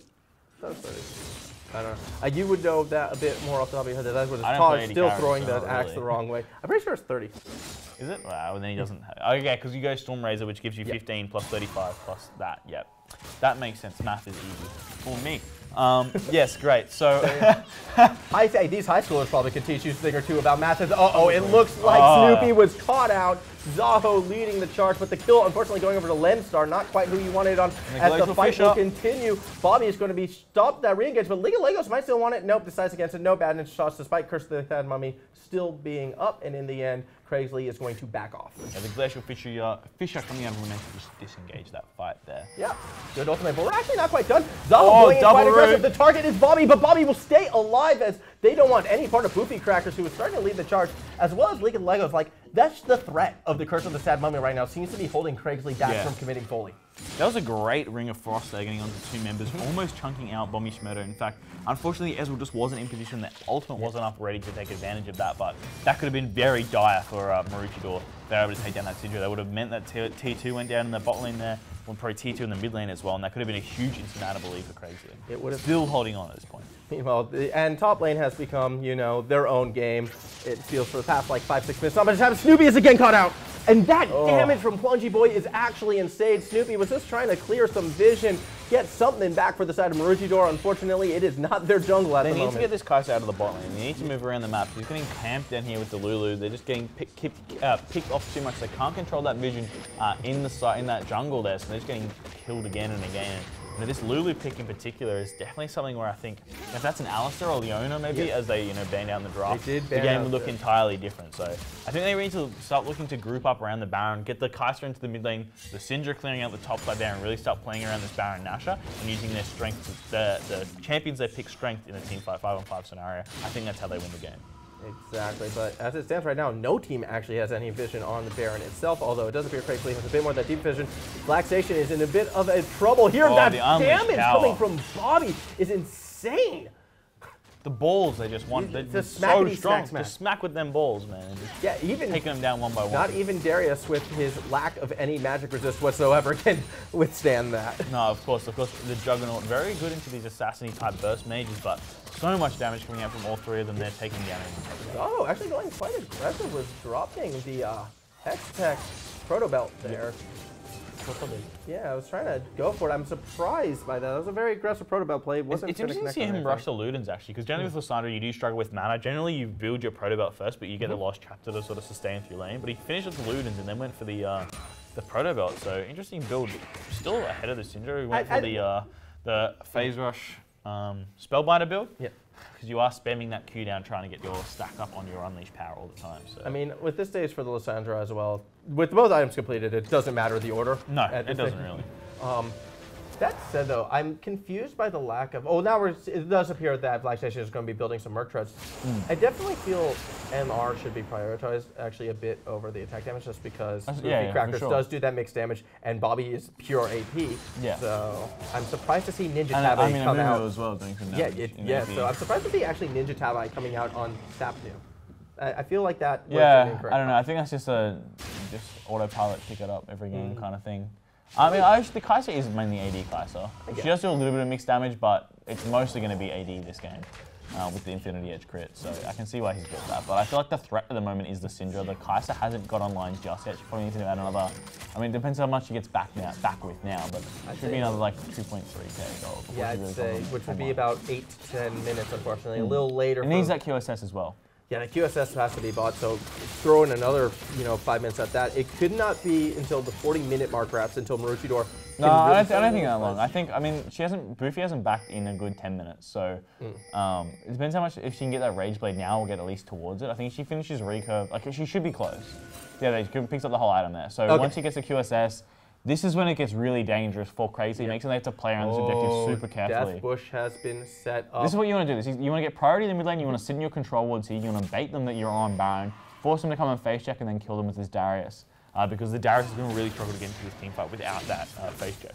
That said, yeah, I mean, they're trying to threaten the face check, although they were spotted with the ward just below the river right there, so Maroochydore should know what Craigslea is up to. They're not going to go running in. They should just start Baron at this point. They're strong enough to do it. The AD carries on the bot side, they can see them there in their wards. They should just start it. I mean, yeah, there's nothing to lose there, but instead they're actually going to get cut out. That is a lot of damage on the Pulungiiboi. He's able to stay alive. ZaHo in the front line is also chunked quite low, but LeagueOfLegoz is the target. Everyone's swinging, but the polymorph down onto the Brahmin. Brahmin is going to fall. However, Amumu does fall as well. Darius picking up a kill. It's 1 for 1, but here goes Sion going straight after ZaHo. ZaHo so low, but unfortunately the down follow isn't there because Pulungiiboi goes down. BobbyShmurdaVEVO is able to secure that kill, and in the end, it is 2 for 1 right now in the favor of Maroochydore, but they're still running. They want more. Good start on Vlaxten. He's chunked quite low. Boofycrackers is actually there doing quite a bit of work, but it doesn't appear that Maroochydore is going to want to follow up. So in the end, everyone will back off. Pulungiiboi gets caught out, and all of a sudden Maroochydore pulls the trigger. They go for it. What a great engage from the Amumu there. Domain shot straight onto the AD carry, forces the E out straight away, held onto the flash as well from the Ezreal, and the Bobby just flashing in to secure that last Q onto the Ezreal, taking him down, and the Rage Blade coming in for Kai'Sa means they're so strong in these fights. And this is how you expect to see the rest of these team fights go. The 5-on-5s are heavily in favor of Maroochydore. Taj even coming in late in that backline, they're getting so many low carries, and they will pick up their prize though. I think they could probably gone to Baron there, to be honest, with the Kai'Sa Rage Blade. Possibly could have. Absolutely shreds these objectives with that percent health on Plasma Day. You see the Ocean Drake disappears. Yeah, they possibly could have. Instead, they're going to claim their prize as their first tower down of the game. They got the mid tower, first one for Maroochydore, followed by an Ocean Drake. So it's not Baron. Baron play, they probably realized was maybe a bit too risky with those half health bars. If someone had shown up and made some outplays, they could have lost it. So I do appreciate the safe play there. That said, they didn't get any vision around the Baron pit, so that same threat of Craigslea, starting Baron and taking it down under Maroochidore's nose, forcing that, blind face bush check, face check the death bush, that's still there. So it's not as if Maroochydore is gotten a huge advantage. Craigslea can still do the exact same thing. That said, it does look like Craigslea actually went more towards the bot half of the map as opposed to around Baron, which could lead to some trouble. A Snapu pause? Nope. Okay, LeagueOfLegoz prioritizes the blue buff as opposed to looking for that skirmish. He's in vision as well on the control wood, but yeah, look, Craigslea are going to be very tricky now. They've seen in the team fights in the 5v5, they really cannot win if that AD carry gets caught out. So this Ezreal's going to have to be focused on that positioning even more. They're still ahead about 4K golds. They've still got a couple more minutes to kind of sustain through this game, but as we get later and later, I see by the 40-minute mark, the gold lead becomes almost irrelevant, and Kai'Sa is going to absolutely shred when she's got that Zeal picked up as well. Yeah, so seeing the Zeal instead of the QSS, I'm not sure I agree with that, as the Vlaxten has actually kind of cut out LeagueOfLegoz, but not doing any damage to that poor little mummy, so they're not going to He's got his, what's that, Frozen Heart, so Frozen 90 armor on the Mumu, he's pretty much unkillable at this point. I'm curious why you would go Frozen Heart as opposed to... Because it's a Darius? I guess, yeah, right, fair. As opposed to, I don't know what it's, I used to be like Righteous Glory or something like that, but you've got the Curse of the Sad Mummies on a low cooldown now as well. You get also bonus mana from the Frozen Heart. It gives you the slowing attack speed as well. Yeah. So if the Ezreal lands in a, Ezreal not really there's no attack speed. Yeah, there's no real attack speed champions. That's kind of why I'm like, on the Frozen Heart. I don't think that's most of those Glacial Shard items are pretty decent. There's just a lot of armor. It's a big amount of armor. Yeah. Once he purchases it, it is very hard to get to that 90 armor. Plus, he's got 2 claws sitting there as well. So. Yeah, and the manager is nice. It kind of looks like Craigslea is starting to group as 5. They're trying to get that pick. Instead, they'll get the mid tower. I'd be happy with that. And I want to see him rotate up to Baron right now. Yeah, they need to still fight around Baron before this Kai'Sa gets any stronger. If she finishes that Rune into Hurricane, it's almost game over with that AoE plasma stack being applied. It's going to be so hard for them to get through her. On hit as well, so those little bolts from the runes are going to be applying 2 plasma stacks to the carries they're hitting after the first 2 autos. Well, here we go. They've started to gather around the pit. They're sitting on ping right now. That death push. LeagueOfLegoz is going to walk forward. See, the Baron has been started. They should hit the Baron. The bot lane's in the bot side right now. They're so far away from projections. It's a huge mistake from Maroochydore, and Craigslea could eventually punish with the Baron. Yeah, they're going to get a Baron for free right now. Bot lane was seen out of position. Nothing to stop it. LeagueOfLegoz is not willing to throw his life away for that Miracle Seal. No need. So with that, Craigslea is going to get Baron, and they're going to look to siege right now. How is the sieging potential, though, coming out of Craigslea? It is actually quite strong. Obviously, Ezreal can just sit there and poke the traditional siege comp. Obviously, Ezreal, Zoe, you look at the two best sieges in the game. Maybe the Caitlyn as well can be added to that, but that's just heady poke from the back line. You can get the Darius in a side lane. I think that's a huge mistake from Maroochydore sending that bot lane down there to get that farm. She has got the Runeans completed as well, but at this point, like, Craigslea have to win this game off this Baron. If they can't win the game off the Baron, Maroochydore will just take them out in obscene fashion in these team fights, because there's no way they can secure that next Baron, because Maroochydore will be way too strong to fight them. I am nervous, though, that Boofy did not pick up the QSS. So that does leave Boofy susceptible. That said, you know, you still have your Polymorph. You still have Bobby, you still have Legos, Curse Wild Growth as well. Wild Growth as well. The tools are there, but I really would have preferred that QSS. Oh, 100%, yeah. You should still pick up the QSS, get the life steal as well, makes you almost unkillable. I'm assuming QSS is coming in next week. Obviously, the Runeans is a huge power spike for her, though. The thing is it going to be too late? Because if they lose this same fight, they could lose the game. Okay, the red team don't want to fight. They just want to push lanes, siege with Baron buff on cannons. They want to stack 2 or 3 cannons, get down the towers, and disengage with the Braum as much as possible. They don't want to fight because they have very poor engage, which means the blue side and Maroochydore will be choosing when to engage on them with Scatter the Weak, for example, or you know, Scion Ultimate on Unstoppable Force. And in which case, if they get engaged on, it's not their choice to take the fight. It means Maroochydore are going to make that call, so okay guys, we're engaging now, where the Craigsley are kind of going, oh, they're engaging, well, they're actually going for the 1-3-1, it looks like, at the moment, with pulungiiboi working the bot side lane. Vlaxten on the top did pick up one tower. 1-4 top bot. Yeah, I feel like this puts pulungiiboi in a very susceptible position to get rushed out. That said, though, if you can get all 3 members of that mid lane onto that tower should fall. To Scatter the Weak only really connects onto Lemester, but it doesn't matter because the damage is there! Braum goes down!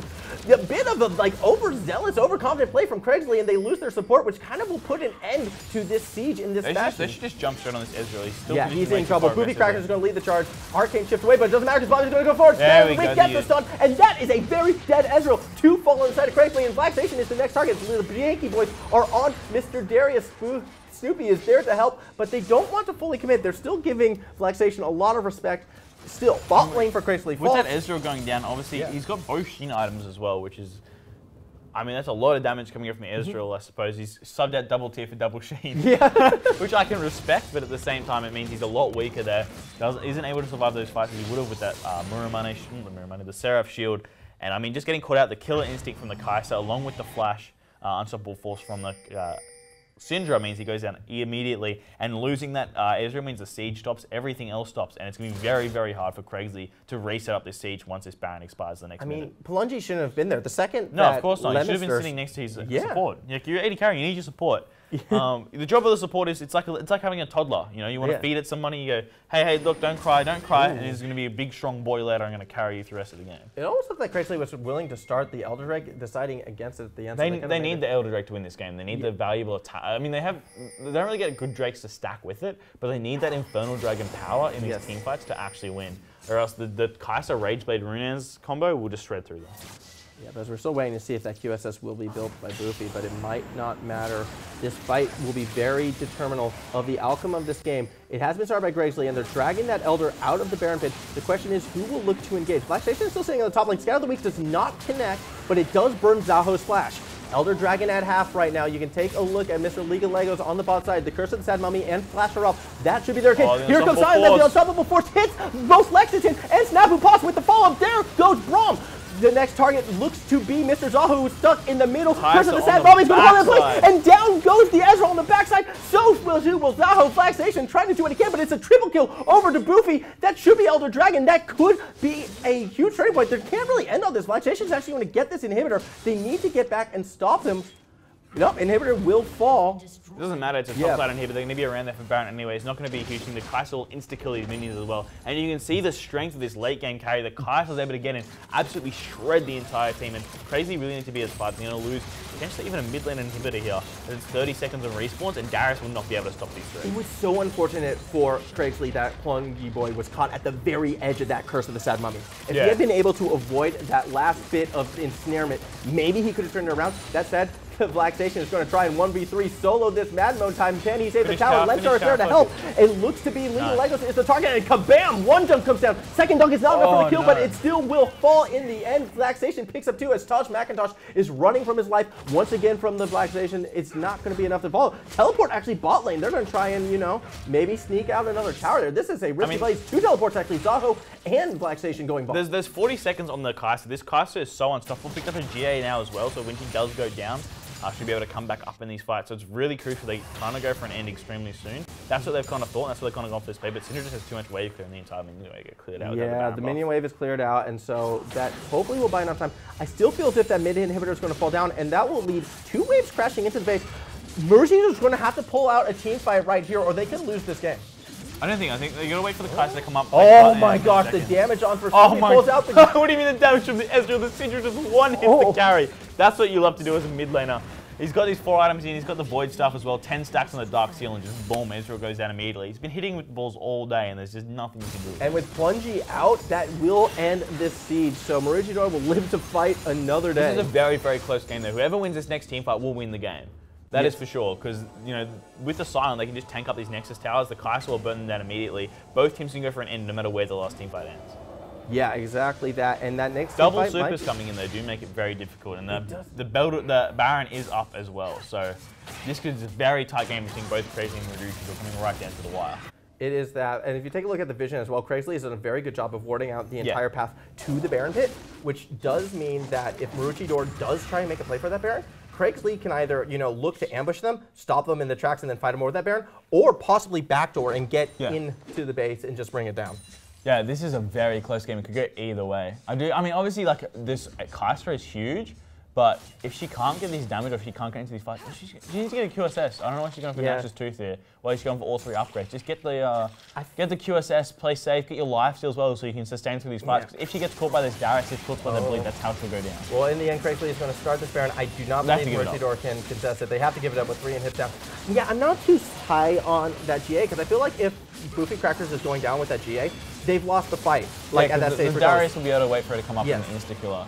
The other thing is, I don't know, like the double supers with this Baron buff is going to be really influential. If they can potentially just run mid now and try to end before one of the inhibs respawn. Because once you don't get those double supers spawning, it makes it so much easier for Maroochydore to defend. But this is potentially the game ending play. This could be it, as once again Craigslea is setting themselves in position. They're going back to the 1-3-1, which wasn't successful the first time, but maybe with the 3 inhibs down, they may have better luck this time. We're just trying to get all the waves in, I suppose, and they're going to try to group up in the middle with all these 6. Yeah, try to push 6 super minions in at once, maybe 8 if they can. But it does leave them a bit disoriented. That said, though, they're already going to be grouping up now, so Maroochydore is trying to find that quick 5v4 fight. This is the second Baron as well, so these minions are so much harder. Yeah, actually, that Nexus Tower is going to fall. So the first Nexus Tower falls just from the minions alone. Vlaxten stepping forward, they need to look for a fight. Taj. They need to look for a fight They immediately. need to find it. Ooh. True Shot Barrage doing what it can. Oh no! TajMcintosh misses completely! But doesn't matter. Scout of the Week actually hits the back line. Forces Sapnu to go in. This is the big fight. LeagueOfLegoz has been ulted by Lulu to try and stop it. Oh, what a curse of the Sad Mummy! Double kill from BobbyShmurdaVEVO. It looks like Maroochydore is going to wipe out this fight. Vlaxten's lost one life. He falls as well. And Maroochydore wins the fight. They should clean up the minions with the second Nexus Tower still alive. And Maroochydore, this is the fight that they wanted. The question is, can they turn it into the game? I don't think they can end. They can't end. That is a huge fight coming out. It's the power of that team fight comp. The Syndra and the Amumu carried that fight. A huge curse to the Sad Mummy onto 4 members.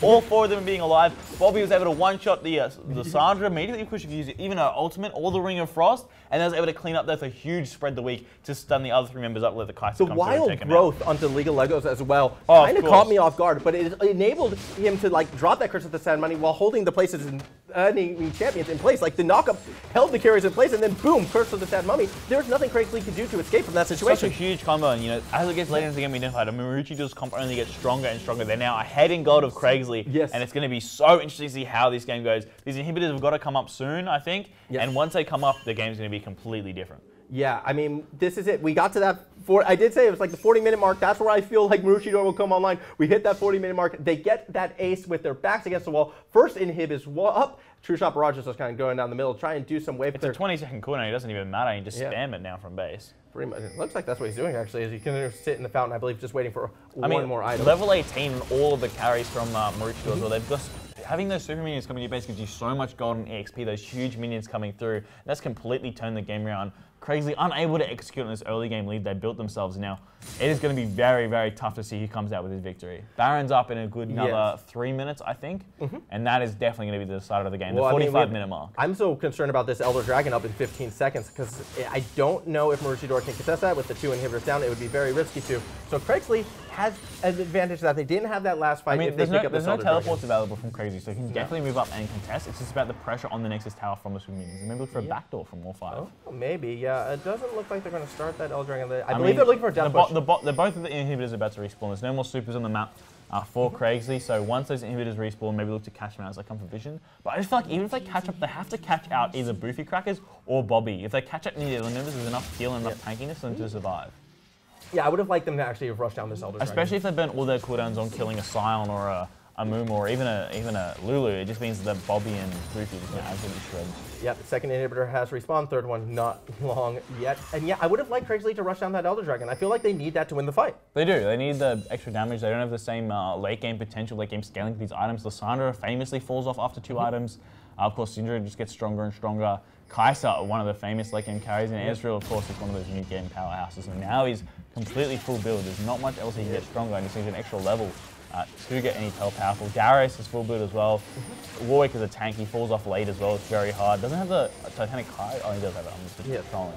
But yeah, no, it's very interesting to see how this game goes. All right, as we see the Elder Dragon has been started already down to half. Craigslea looking to secure it, but Maroochydore is moving forward. There's a bit of a death push though. With Bobby get caught out here. Ooh, they could get caught out. Lemester though, the ward was placed there, so the death push was spotted. But that Elder Dragon is so low right now, and it's actually going to go over to Craigslea. So they get the objective, but instead of looking to fight, they're actually going to look to back off, or no, they're going to regroup mid, try and siege, try and get some inhibs, maybe end the game. This is the 3rd attempt for them, I feel like, with the advantage in their position to end this game. Is the 3rd time the charm, or does Maroochydore hold them back yet again? I still think Maroochidore's got this game. The Kai'Sa's just so big. Even this Elder Dragon, depends how they use it effectively. It's the 2nd Elder buff for them as well, so it's actually huge. It's 6 times Cloud Drake, 4 times, or 2 times Elder, not Elder, Infernal as well. So they've got a lot of stats, and it lasts for about 5 minutes. The 2nd Elder Dragon is one of the most powerful buffs in the game. But this Kai'Sa is so powerful as well, so it's going to be see who can utilize it. If they can definitely jump onto this Kai'Sa in this backline and stop a good solid curse to the Sad Mummy coming out of LeagueOfLegoz, they could potentially take this game. But again, it's just down to the wire, these last team fights. I can't call which way it's going to go. It depends who executes better on the day in the moment. Yes. We'll do that. We'll take out this game between these two sides. I'm almost wondering if Craigslea should just wait and get the Baron and start and look for that fight with Baron because of how long that Elder Dragon is. And it does seem that's what they're doing. They're kind of waiting in the jungle. It actually looks like they're trying to bait Maroochydore into an unfavorable situation in the jungle. But Maroochydore has been playing so disciplined. Like, this Death Blitz strategy has not really worked at all after the 20-minute mark. No, they did it. They got caught out once. They learned from the mistakes that, hey guys, we're going to sit back now. We're going to hold our base. All we're going to do is hold this inhibitor line, wait for these big buffs to come out, and it's the 45-minute mark now, and this game could go either way. Still, it's hanging in the balance. The gold means nothing now. Everyone's full build is just about which characters can come through, who's buying their potions, and who can control around these objectives the best. And with the death timers as they are as well, really only 1 or 2 picks could cost you the game if you can get out clean. So it's going to be interesting. Again, Craigslea just seemed content to just play this game out, wait longer and longer, wait for that absolute correct moment. Baron is up. No one has made a movement. Okay, it does actually look like Sapnu is. They're running straight to it. I mean, yeah, they're going to be going. Maroochydore has to contest this. If they give it up, I feel like there's not. They're just waiting for them to come on. I don't think they're ever going to take the initiative to win the game unless they really contest it here. They look made for a desperate. But again, Craigslea is a little bit too nervous to pull the trigger on the Baron. Like, they should know it's not warded because Maroochydore has not left their base for the past 15 minutes. So they should be able to get, okay, well, there's a little bit of a blue trinket on there. Good timing by that blue trinket. They have to look for a fight. They have to. They need to go for it, but they're not stepping up. I mean, they could just shove mid, but I think when you back with the Baron, it's going to go down anyways. Yeah, Baron will go to Craigslea. They're giving it up another neutral objective free. And they're just moving into the boss side jungle. I don't know what Maroochidore's macro is here. Yeah, it looks like they're going to try and shove bot. I'm actually surprised that Craigslea backed instead of just taking that mid. There's not really many more items they can build. The minions are pushed back anyway, so they have to reset and get their cooldown and stuff like that.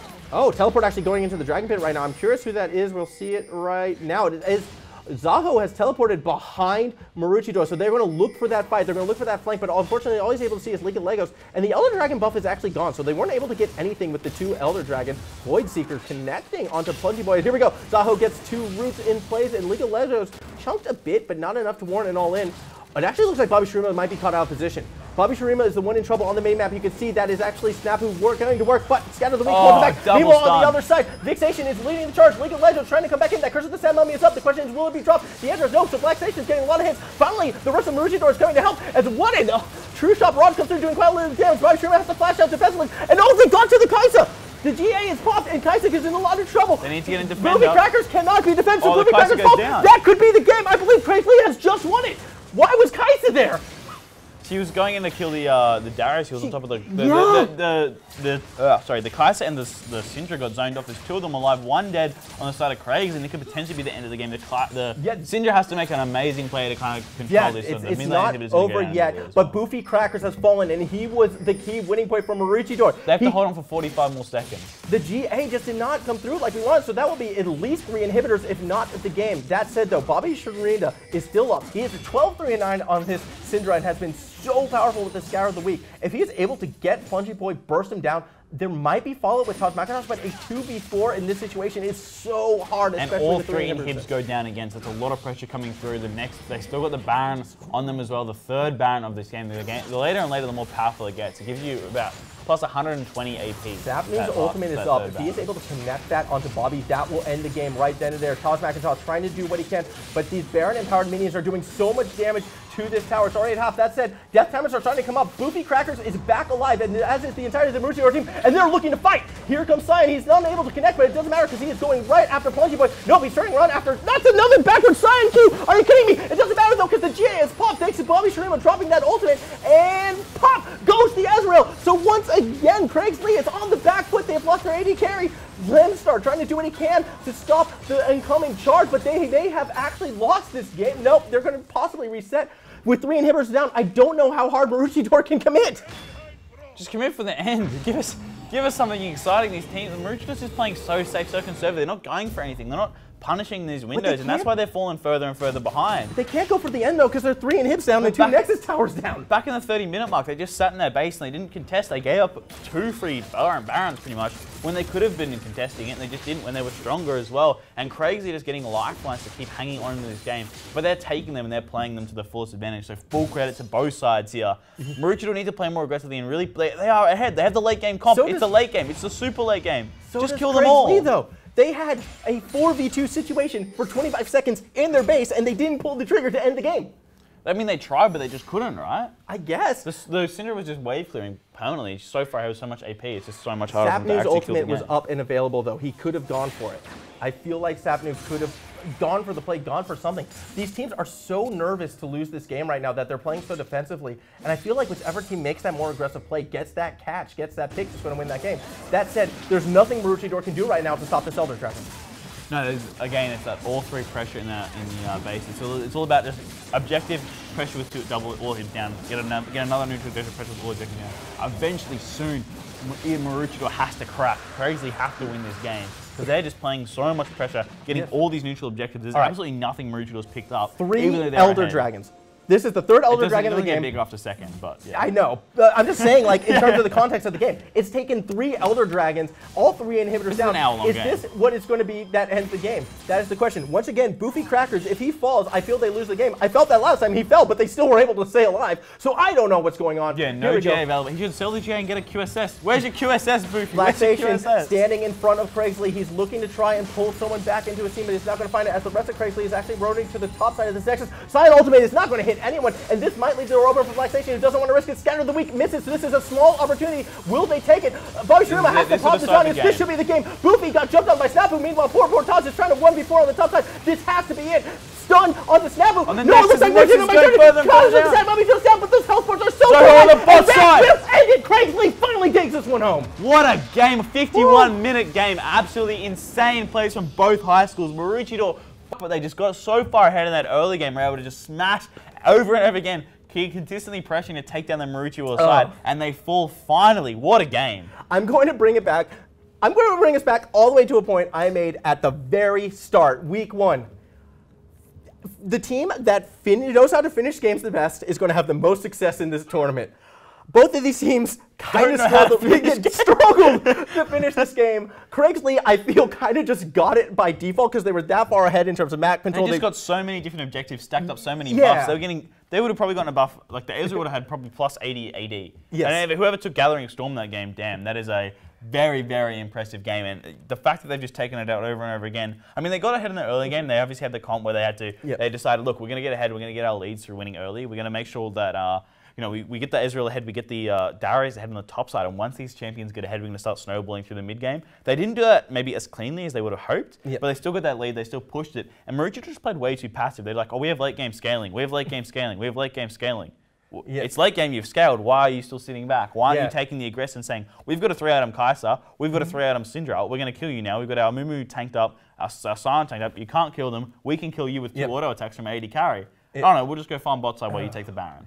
Yeah, I mean, that was frustration. Also, just in the way how they played those team fights, Boofy should not have been caught out that far forward away from the team. Yeah, exactly. Like, that was a misstep. And speaking of those team fights, we had some highlights ready to go. We started breaking down the analysis because this is a lot of big fights. There's a lot of highlights, I imagine, for this one. As we take like, oh, look, I believe this was our first This is the first big fight where Maroochydore started to turn it around. Dragon. Obviously, Maroochydore here, you look at the positioning here of the Syndra. Of course, the flashes out of the 2 carries immediately, but the big key thing you got to keep in your eye is the Mumu. He had so many clutch Curse of the Sad Mummies, and it was just so good to see him come in here. Slowly playing around manning the unstoppable onslaught lands on 2 of them there. The stuns coming through the Syndra, the Lissandra goes into the back line there. On his own on the front line, but he's sticking around so long, and that Curse of the Sad Mummy just connecting that. Able to wipe him up in the bot lane. The Darius taken down. I don't know why they should have just taken the Elder Dragon here. I don't know why they didn't. They just kind of just left it, walked away. I think they were too scared of the Darius split push. He's not going to end the game, right? He's got normal minions. He can back in time. They should just finish off that Elder half health and probably just either sent one person back to deal with the Darius, because the minute they backed off and lost that fight, the Darius backed off. They just pushed mid there. They could have looked for an end. They could have gotten it. I mean, they had the core there. They were on the inhibitor tower. It went down because obviously the core was commit to it, but the Sion backed off while the Amumu and the Kai'Sa were still hitting it. So I think that's a little bit of miscommunication there between the sides. The Sion obviously backed off. We should have just sat there taking the tower. He had like 4k health, right? So you can just sit in there all day. And didn't zone off. The Darius was able to get on top of the Kai'Sa, and the Kai'Sa just went down easy as. So that's probably why she picked up the GA. She was a bit scared of that. I think that bit of miscommunication could have cost him the game, and that made him a little bit less insightful. I feel like that passiveness, though, is just really the theme out of Maroochydore as we continue for yet another highlight. This is the team fight that kind of, I mean, we thought they would have ended the game off this, but this is unfortunately where they I thought won was the end of the game. I mean, just keep your eyes here on the Kai'Sa. Obviously, the Syndra got zoned off immediately in the backside, and then they're trying to find it here. The Syndra's away from the team behind that wall, jumped on by there, forces the Kai'Sa to come and fight it, and they're kind of fighting on 2 fronts like Germany in the Second World War. You can't really win that until you kind of group. They need to just group up as 5 and sort of bunch together and start looking for stuff. Yeah, I think there's so much damage coming out of this Ezreal, and so yeah, Boofy's chunked down. Yeah, see, Boofy gets hit by the Lissandra, and then Boofy ults in. He ults in behind because the Syndra gets caught by the Glacial Prism there. GA obviously pops, can't get in. No support either. This Darius kind of just zoning out in the front line, and no one's able to get past him. Just because of the way they fought around there, and Bobby had to burn all his cooldowns to try to get out of that area. And the Syndra in that teamfight really just mispositioned, and that's what they got caught out and they lost that teamfight. Despite that was their chance to win the game. They should have won that fight, and they should have won the game. Mis-executed a little bit, but obviously there's time to practice on that. And in these high pressure scenarios, it's very hard to practice those 50-minute scrim games. I feel for Bobby as well. Like, because as you're saying, Bobby's mispositioning. He played so well this game. So well until that point. He was really pretty much the only mistake he made the entire game. His scatter the weeks were on point. He was sniping that Ezreal left, right, and center in the team fights. It was just unfortunate that one little misplay kind of cost him that best opportunity to bring that one home. I mean, I don't even know who to give him MVP to, because I feel like the Ezreal from Craigslea played so well, but then towards those later team fights, got caught out a couple times. Got caught out that Baron fight, the first big fight to come through. And I think he could have played a lot better, but he was definitely one of the strongest performers on the side of Craigslea. I think Syndra as well. Obviously, Bobby was very well performed, but you currently give MVP to a losing team. Unfortunately, played way too passively. You get the Ace Award according to op.gg. Yeah, for that. Ace Award. So yeah, Bobby gets the Ace. That's for sure. Because I think he played very, very well. And I think the Amumu as well was one of the standout players. I think the Amumu was probably I would say one of the best players in the game, but. I mean, it's just so hard to pick who was the best player. I'm leaning towards Braum. I think, I was about to be on the Braum was playing very, very well in that game. I think, I guess I'll give Braum the MVP. So congratulations to the Craigsley support there for picking up that award. I think he played very well throughout the game. Was able to get some great leads as well, landing those Qs, the Winter's Bite. I mean, you saw in the early game, just absolutely popping those bot lanes once they got the stun up. Just big performance out from everybody on the side, and able to take out the game quite effectively. But it was very exciting for Team India. I wouldn't say I would call it effective, but I definitely say they took the game, they got the one. Both Maroochydore and Craigsley. I hope you come back and watch this VOD and try and pick out some of these areas where you could have been a bit more aggressive, could have played the map a bit better, because that was a long one. It didn't necessarily have to be. But, you know, have to be, but it was. Hey, it's the nerves. It's so entertaining. It's entertaining, and it's the nerves. You know, you're in a competitive environment. You're not going to take those same risky plays that you might take in solo queue. So you can't come down too harsh on them. But, you know, you can only improve from here. Both sides played really, really well today. Of course, that does bring us to the end of our broadcast. A great game, really exciting for both teams. Of course, I'd like to thank University of Queensland for giving us this broadcast and you know, providing all this studio and all this for us. I'd like to thank every team for participating as well. And remember, if your high school is still interested in getting involved, it's really great to sign up, get involved for a competition, get involved in these young esports competitions. We will be running some stuff during the holidays, more on that next week. But we'd like to thank all of you tuning in tonight for this really exciting context. Thanks again to UQ, and we'll see you guys next Tuesday live here at 4:30 p.m. Next Tuesday, week 5 is going to be our last broadcast before the break. So please tune in, get comfy, maybe make some popcorn or a sandwich or something. If the game goes that long again, you'll have entire time to eat an entire meal. We'll catch you then. See ya. Good night.